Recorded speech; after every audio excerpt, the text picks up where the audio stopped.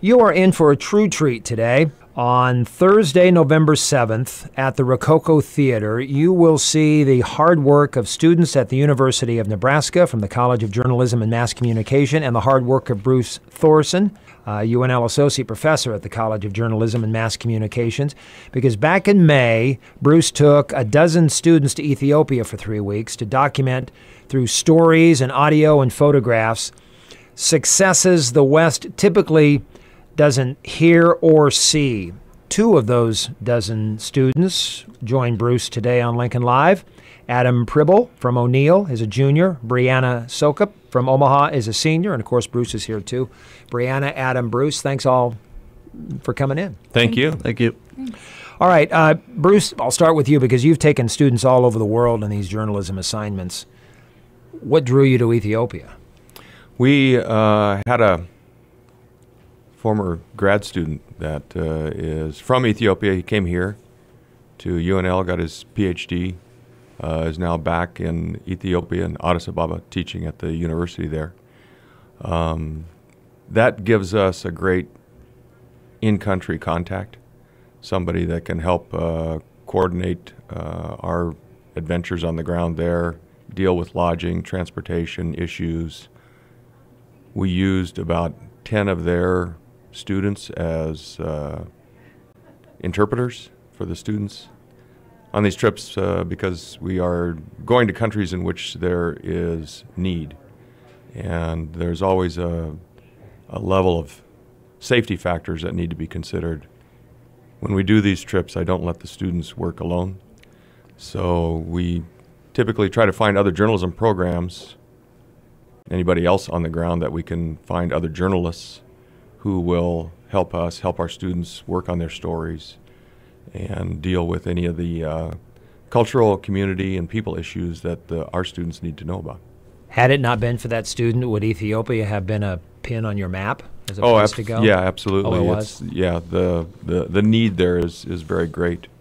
There's a lot of issues that the people there are having to deal with, and you get to see all about them in the show that we're doing at the Rococo. That's on November 7th. What time?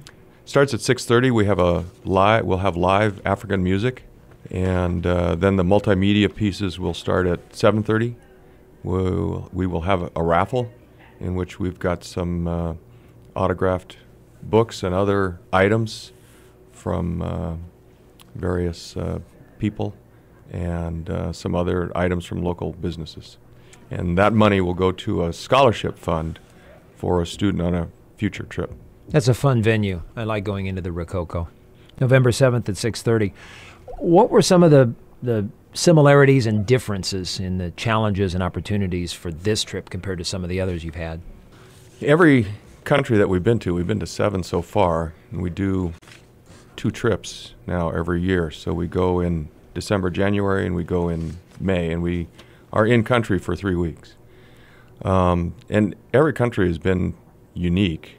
The students spend a lot of time researching the country and the people and the culture and the topics and issues before we go. So each student finds his or her own story, and when we get there, that's essentially what they work on. But during the students' research, they try to find those kinds of topics and issues that are relevant to what's going on in the country, in the community as of today. What about the times in which we live? If you've gone to 7, 2 a year, that's 3-4 years ago. Anything different logistically, security-wise, anything different today than 3-4 years ago? No, not at all. Like I say, safety is always my first concern when we go on these trips because we don't go to comfortable places. I think that probably one of the biggest issues that we, or at least the students had to deal with on this trip as opposed to others, was that the students got to live in the international dorm on the campus of Addis Ababa University. And that was a bit of a challenge for them because the dorm rooms were, what would you call them, Brianna? Well, it was an experience. That's just what I'll say. They were definitely different than what I think any of us were used to. Different in what way? The amenities, the size, just comfort level? There's not really toilets. I mean, it's like a hole in the ground. And there were some rats, but nothing honestly too bad. And once I realized that we were actually staying in the disabled student dorm, there were like lots of kids in the dorms in wheelchairs or crutches, and I saw one of the students trying to use the bathroom in their wheelchair, and I just sort of like had this realization: I need to stop complaining because I'm here for 3 weeks, and this is nice, and this is their life, and I'm lucky to even be here. So, Adam, what was your comfort level? A lot different than O'Neill, Nebraska. Yeah, absolutely. The dorms there, it was pretty much like camping. That's how I kind of looked at it. But like Brianna said, we were only there for 3 weeks, and every day, just there's so many reminders of how lucky our lives here are. So we got through it. It wasn't too bad. Why'd you go, Adam? As a junior journalism student, I'm still kind of learning this craft, and I figured the best way to learn how to swim is jump in the middle of the ocean, and getting on board this trip was definitely like that. I mean, learning storytelling techniques and stuff like that. It was, incredible. As a senior, Brianna, this would have been your last chance to go on one of these. That probably was a factor. This is my third trip. Where else have you gone? I went to Kyrgyzstan and I went to Brazil. So I went to Kyrgyzstan in December of 2011 and Brazil of December of 2012. And how does this one compare? Oh my gosh, I think they're all so different. Kyrgyzstan was just, I just gotten into Bruce's class that first semester, my junior year. I kind of started late in the photography game. I was kind of a little scared. I didn't really know what I was doing. And it sort of just happened that I could go on this trip, and I was studying abroad like right after I got home. So I didn't know anything about Kyrgyzstan. I didn't know what we were getting ourselves into. And it was honestly like the best experience of my life. And I think that trip really just stands out to me because that's when I realized that this is really what I want to do. I really loved it. But you both have global experience, Adam, some military experience. Yes, sir. In the Navy, it was more like a hit and run on these countries. We'd go there for 4 to 5 days and leave port. But on this trip, being there in 3 weeks, you really get immersed in the culture. So it was a much different experience. Did your military service at all? The discipline, the expertise, the vision that you get, did any of that come into play, benefit you on this trip? Yeah, sure, absolutely. Like I felt comfortable in other countries, but also these people thought I'd be security for them, but they didn't really know I was a computer technician, so it didn't really help too much on that. But So what were your assignments? What did Bruce give you as tasks to do? Brianna? Do you mean like what was our stories? Mm-hmm. Okay. So I did my story on early marriage in Ethiopia, child marriage. When I first started researching, I found photos from Stephanie Sinclair. She's a pretty famous photographer, and she's covered child marriage in multiple countries. And I saw her Ethiopia stuff, and I was like, wow, I've always wanted to do a story about women. All the other trips I kind of started, and I just ended up doing stories on other things, which I loved. But I kind of wanted to focus on women and girls issues, and so I looked into this child marriage, and it was a little difficult. I had to leave Addis. I had to go up north to the Amhara region. And it took a little research and convincing, but it was really safe, and I had a translator go with me, and then eventually one of our, Brian Lehman, one of the people who comes on the trip, I don't know what his name is. He's a special assistant. Yeah, special assistant. He joined me up there, and I had a week, because it took me about 2 weeks to do all the research and stuff, and I went to the wedding of a 9-year-old and a 12-year-old. It was a double wedding in the middle of nowhere, and then I followed...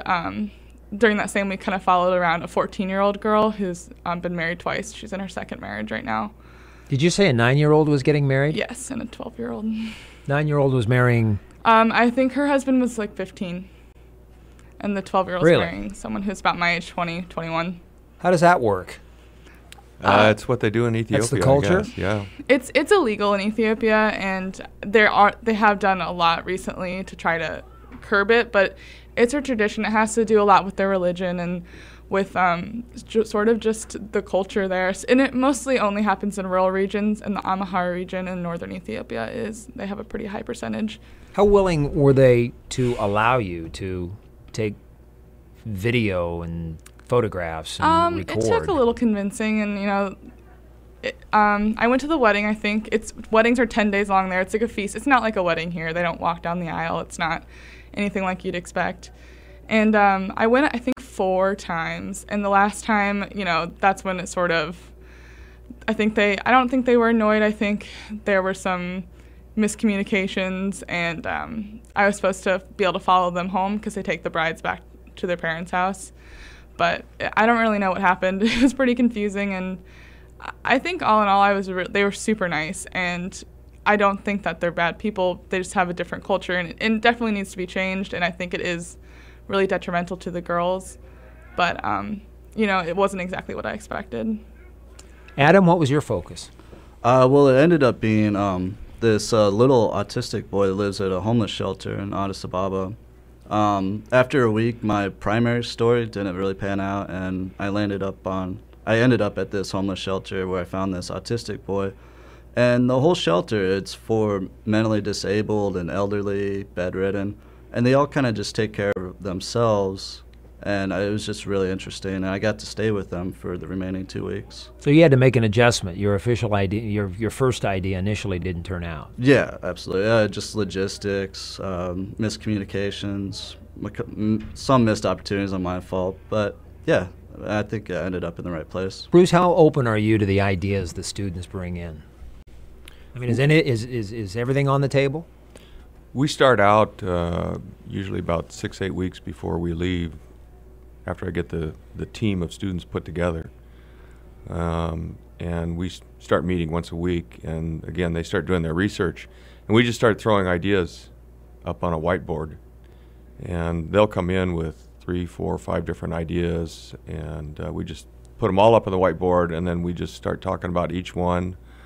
And over the next couple weeks or whatever, we just start picking off the weaker ones, taking them down off the board, and at that point the students are pretty focused on what 1 or 2 stories. We tend to try to make sure they've got a primary story that they can work on and then a backup story, so that, because there are times when we get to the country and 3 days later we find out that whatever the story was about has come to an end for whatever reason, and then they've got to have something else to work on. So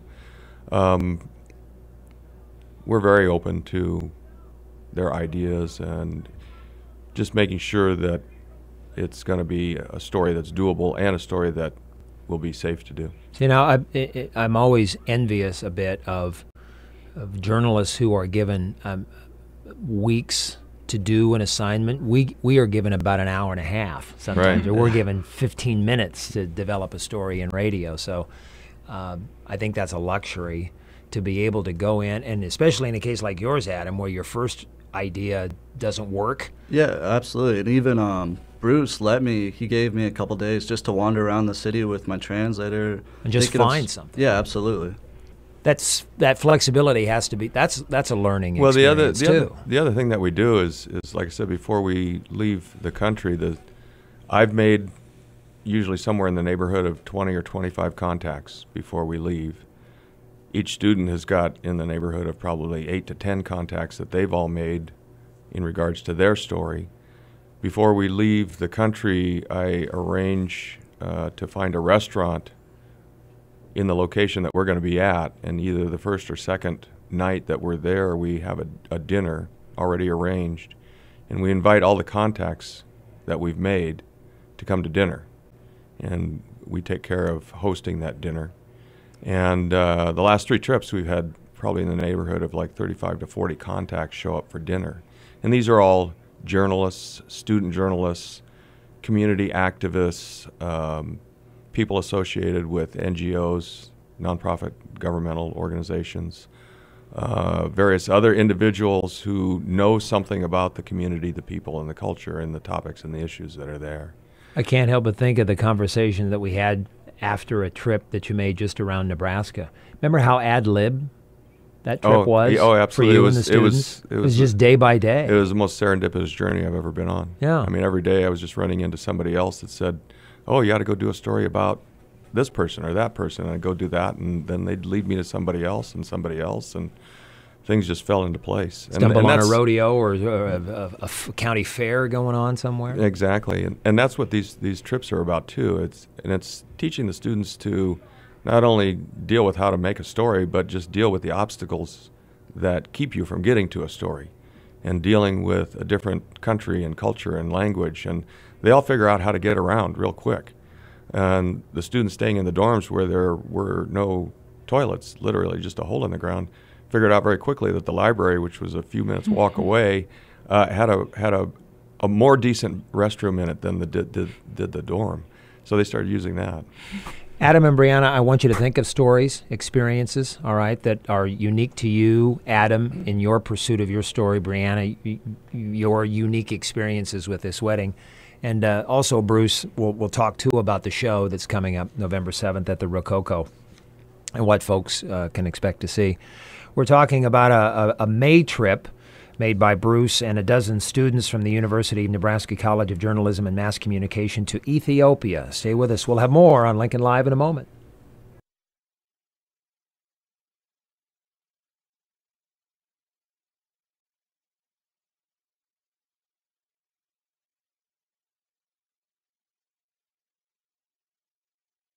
Lincoln Live today is with Bruce Thorson, UNL Associate Professor at the College of Journalism and Mass Communication. Adam Pribble is here, too, from O'Neill, and Brianna Sukup from Omaha. Brianna's a senior. Adam is a junior at the university. They are among a dozen students that went to Ethiopia for 3 weeks to document through stories and photographs successes that we here in the West typically don't hear or see. And I want to talk about success. That's the term I use, but you get criticized too for, or accused, Bruce, of photographing too much of the negative. Before we get into that, let's give a sense of what listeners will see on November 7th at the Rococo. Starting at 6:30, we've hired an African band, and so at 6:30 there'll be African drummers outside the Rococo for about a half an hour. Then they'll move inside onto the stage where they have probably 10 or 12 different African dancers, traditional costumes, drumming, and they'll do about a 30-minute performance of traditional African song and dance.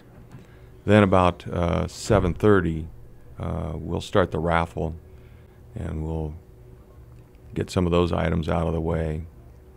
The students have 10 stories that they want to show, and we'll begin those, and then at some point, and we haven't yet figured this out, either before or after their story appears, each student that worked on his or her story will give about a 5-minute presentation on what their experience was, what they learned from it, what they brought back from it, being in Ethiopia and dealing with people who are in need.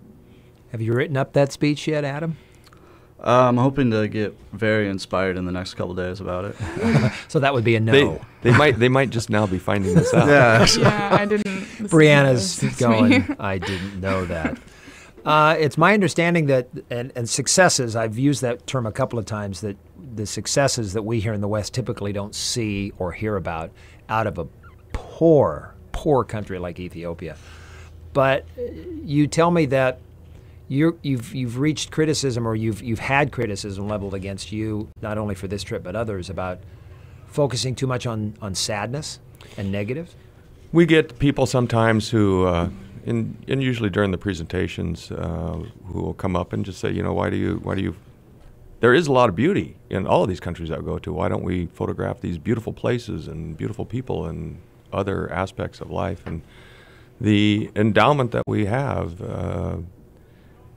is specifically for the mission of going to an emerging country in which there is need.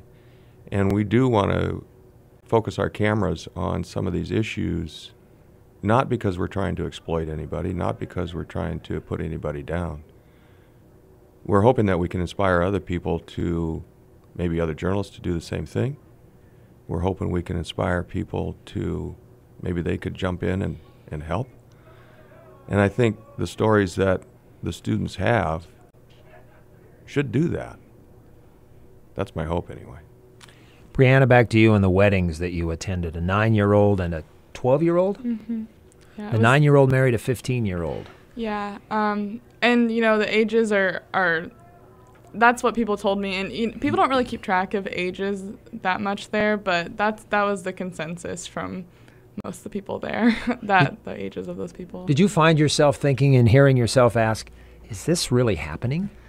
I guess I just researched it so much previously that I was pretty familiar with the subject, and so I honestly, I mean, I was just really happy to be there because, I mean, it is illegal, and I was told by lots of people before I went that I wouldn't be able to find a wedding and I wouldn't be able to go to one, and no one would let me take pictures. Are you saying it's illegal? It is legal. It's illegal in Ethiopia to marry before the age of 18, but you know, it's still happening. See, I would find myself thinking of a 9-year-old that I know back here in the United States, whether it's my cousin or my niece, or I find myself thinking, good grief, I know a 9-year-old at home. Yeah, it was really hard to detach myself from the situation, and I don't think I ever could fully. But, you know, I felt really lucky that those people let me in on that part of their lives, and, you know, I did feel pretty bad for the girls, and it was hard, but I'm really glad I did the story. I think it's a really important issue, and it's happening in lots of countries all over the world. I'm guessing you can't help but think, sitting here right now talking about them, what's going on half a world away to these couples. Yeah, and you know, I'll never really be able to find out what happened to them. The wedding I went to was, you know, 45 minutes from any sort of paved road, and I would never know how to get back there, and they don't have, you know, phone numbers, email addresses. They've never even seen a computer, so yeah, I probably won't ever be able to find out what happened to them, but at least I'll think about them all the time. Can you recall for me a powerful moment for you? So when I was sitting there, I first got there, and everyone's, you know, freaking out because some of them had never seen a white person before. And I'm getting all these people around me, and they're all joking, and my translator is trying to translate, you know, things people are saying to me, but there's, you know, 30, 40 people around me. And one of the guys was laughing and saying that we needed to cheer up the 12-year-old because she was really sad. And we were like, well, why is she so sad? And he was like, oh, because she doesn't want to do the things a wife should do for her husband. And I know they were, like, alluding to certain things. And it just, like, really broke my heart because she's 12. And I always thought, maybe I'm selfish, but I thought a lot about myself when I was 12 and, like, where I was at. And even as a teenager, the other girl, Melishu, I hung out with, she's 14, and I was just like, you know, I was nowhere near these girls' maturity level, and I was nowhere near ready for this kind of stuff. And I can kind of think that they probably aren't either. So, Adam, how about for you? You probably are thinking of the autistic boy. Put us back into this home to give us some sense about where you are and what's happening to this child. Okay, well, where you stayed at was, the name of the place is called Macedonia, and it was basically a wealthier Ethiopian gentleman just opened up his home to homeless people, but not just regular homeless people, mentally disabled, elderly, I mean, the worst of the worst. And so that's where this boy lives. He was dropped off there, no record, no documentation. He's 10 years old now, and he has severe autism and never been treated, never had any kind of therapy, so no motor skills. He wears diapers, he's fed, and one of the sadder things is they don't have the resources to care for him 24/7 that he needs, and so sometimes they have to restrain him with a rope, and sometimes he's left in a room tied up. And so yeah, that's basically the background. And what hit me was I ended up talking to someone who was giving therapies to autistic kids in Ethiopia, and she had photos of these children 10 years later when they're 20 years old, when a soft cloth rope won't restrain them anymore, and they're chained, and it's pretty tough stuff. Can you capture that in photographs? I tried. It's tough. My worst fear is that I make flat characters that I don't round them out. That you don't see a real person, you just see the problem. Hopefully I'm gonna accomplish that. That's some deep learning, Bruce. That's good stuff. That's why we do what we do. That's good stuff. Just enough time to remind folks that will there be images? Will there be photographs? Will there be video, audio? What will people have as far as the media that the students all of that came and back more. with? Okay. Starts with the drumming outside Rococo. Yeah. The other thing I wanted to say too is kind of back to why we go to these countries and do the stories that we do, is that the people that we find in these stories, the beauty of their character and their perseverance, their personality is incredibly strong for the situations that they have to live in, living in dirt huts and cooking over an open fire, not having any of the resources that we have here. Their hospitality, their generosity, their hard work ethic is unbelievable, quite frankly. And I know a lot of students have come back from these trips and they have made Facebook friends out of their translators and whatnot and other people that they've met around. And who knows, maybe in 25 years from now, they'll all go back to Ethiopia and have a reunion with their translators and the people that did their stories on. Well, if you've never been to one of Bruce's previous shows after one of these trips, you're in for a real treat. It's all quality, folks. And there's another one coming Thursday, November 7th at the Rococo. Starts at 6:30. Bruce, thank you very much. Thank you. Adam, Brianna, thank you too. Thanks, everybody, for being here on Lincoln Live.